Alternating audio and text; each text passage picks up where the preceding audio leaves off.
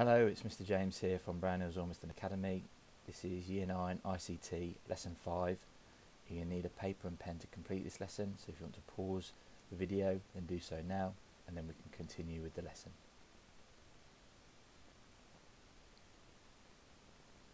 What I'd like you to do is draw a simple diagram which has got method, advantages and disadvantages going across the top, and then there's enough space underneath to write about 8 different sections.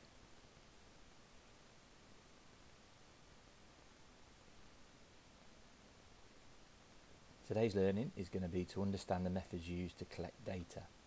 The do now task is as follows. Can you name 5 different methods that can be used to collect data? So there's a bit of a clue underneath for one of the answers.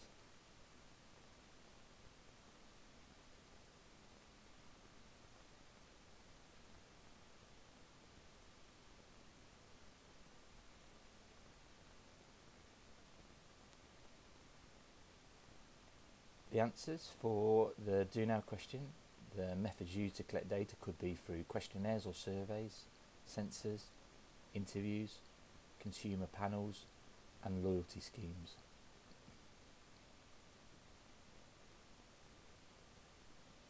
Bit of a recap for you. Data must be processed to become information. Information is in context, but data has no context. Information is data which can be coded, structured and has context. So data alone needs to have a bit more information with it in order for it to be understood. The methods used to collect data and store information. There are many different methods that can be used to collect data and information. The method that is chosen can depend on what data and information is to be collected, where the data and information is to be collected from, how the data and information will be stored and processed.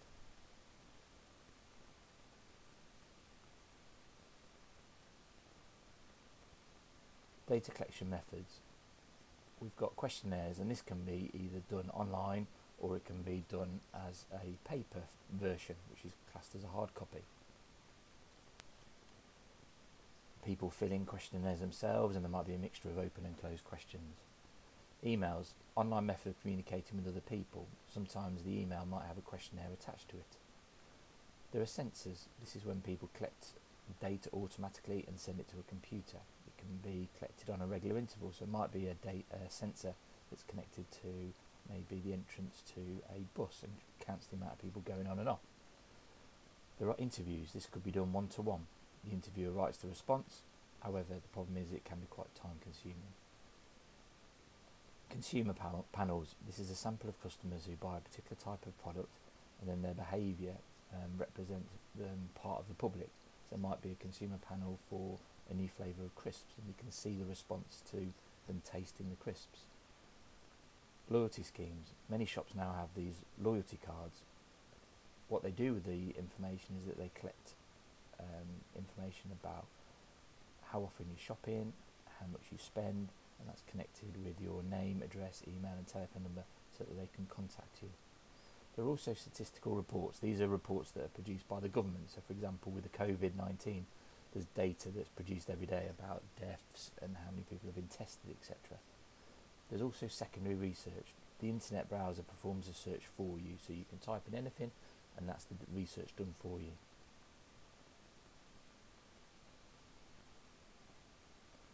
Right, let's go back to your table that you've drawn, or indeed you can just write a list. What I'd like you to do now is fill out the advantages and disadvantages of each data collection method. So we've written down all the methods down the left hand side, and then we're going to write about each one on the right. All we're going to do is identify one advantage and one disadvantage for each.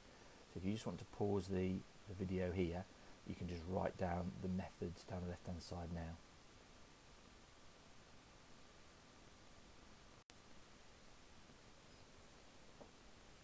So firstly, we've got questionnaires. They are quick and simple to gather information from. However, the disadvantage are that people might not be willing to fill them in or take time to fill them in. Emails, the questionnaires can be easily attached to the email, but again, there might be limited response. The emails might get lost as well. Sensors. They can gather data where humans cannot. They can be quite useful in hospitals. They can be used in dangerous areas to collect data. However, if the technology breaks down, then they become not very dependable upon. Interviews, you can gather detailed information. That's the advantage.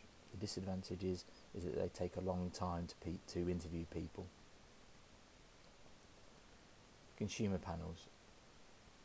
This is a very inexpensive way of collecting data. However, the disadvantage is that it might not be a full representation of the whole of the public.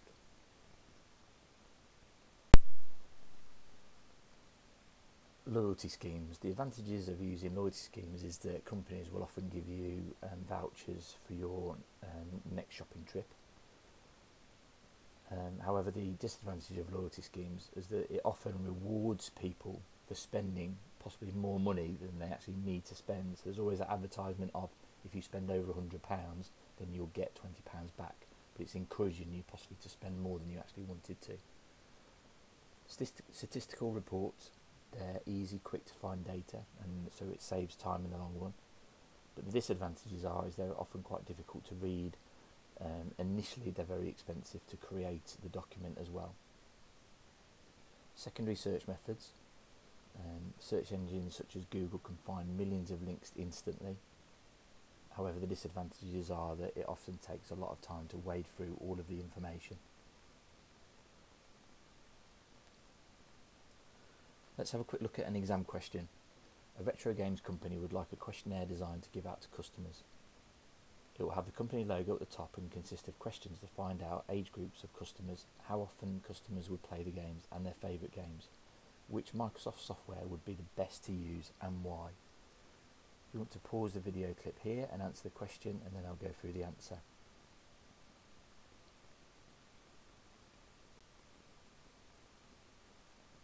So the best software to produce this would be on a word processing document, for example Microsoft Word.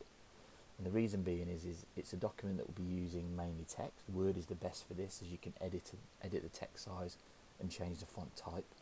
You can use the header or footer to put the logo of the company in, and you can also easily insert a table. So Microsoft Word would be the best.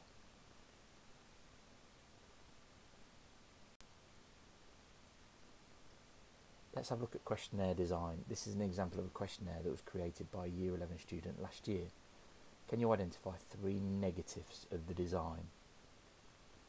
So have a quick look to see which Microsoft package it was produced on, and maybe other items that you don't like.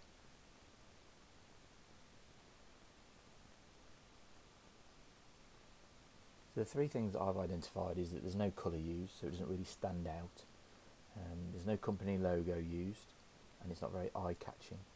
Now, in terms of all of those things that have been identified, that doesn't necessarily make it a bad questionnaire, but it has been produced on Excel as well, which isn't necessarily the best one to produce a questionnaire on. It does allow you to use the text boxes quite easily, or the cells, but using Word would be a lot more efficient, and also it would look a lot more presentable.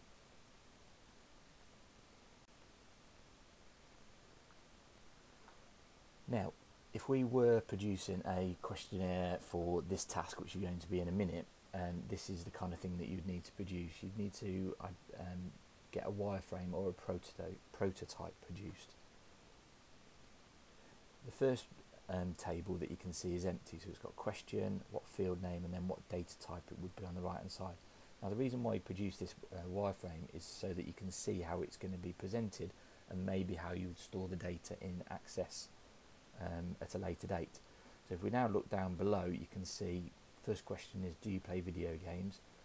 To shorten that, I've just put the word play, and then the data type would be a yes or no answer. The next question would be, which console do you own? So the word console is then used, and then there'd be a drop down list of all the possible consoles that the person might have. So it's a good way of just working out how it's going to go forward, because really we want the data to be put into a database which would be accessed at a later stage. So we need to work out how it's going to play out from in the planning stage. When you're designing a questionnaire, you need to consider the following points. Are all your questions appropriate? How many different data types did you use? Have you used many more of one data type than others? If you've used a lot of one data type, is that an advantage or a disadvantage? Review all your questions and then see if there are any unnecessary questions that you've asked. An example of this is, have you just used a lot of yes/no answers? Now this can be an advantage because you get a lot of data which is relevant. You either know if somebody likes it or dislikes it, but you might have not allowed the person filling out the questionnaire to give a full and varied answer. Right, let's look at the ICT project. On the school website there's an ICT project that you've been having a go at over the last couple of weeks. We've been breaking it down, so you need to go to student home learning page on the school website and go to newsletter 9, and also the ICT project is also there on a separate link. This is a scenario that we've been looking at. Progress Retro Games is a new business which will be offering retro computer games to the public. They will supply these games both online and at an internet cafe. PRG have asked you to help promote their product and try and boost sales. This month they've chosen 3 games that are particularly popular when they were first released and hope they will be featuring these. They will attract more customers. They would also like you to collect data from their customers to influence future promotions. The 3 games they want you to promote are Tetris, Pac-Man and Space Invaders. We've attempted the 4 tasks above, so you should have had a go at designing a logo, a interface for a website, a business card and a leaflet, and now we're on the questionnaire. If you haven't had a go at the other 4 tasks, then feel free to have a go at those either now or during the summer. Here's the success criteria. So you must include the logo that you've designed previously, and you need to include suitable questions to find out the age group of customers, how often customers will play the game and their favourite games. Here are some things to think about when you're doing your questionnaire design. It must include your logo design. It must include the company's contact details. It must include the following 3 questions. How old are you? How often do you play on a game console? And what is your favourite game? And the questionnaire needs to have 5 questions altogether, so you could just add 2 more questions yourself, or ideally you could go up to 10 questions altogether. I want you to design it on Microsoft Word. However, if you haven't got access to Microsoft, then you could just do it on a piece of paper and take a picture of it.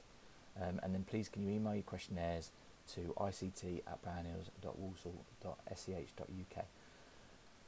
Now if that email doesn't work, then just keep hold of it and then you can show me when we get back in September. Here's an example of a questionnaire design on the right hand side. So we've got the logo at the top, we've got questionnaire written across the middle, and then we've got the questions and how it will be laid out, and then I've also added the company's information at the bottom. Good luck with the questionnaire design, and I look forward to seeing them.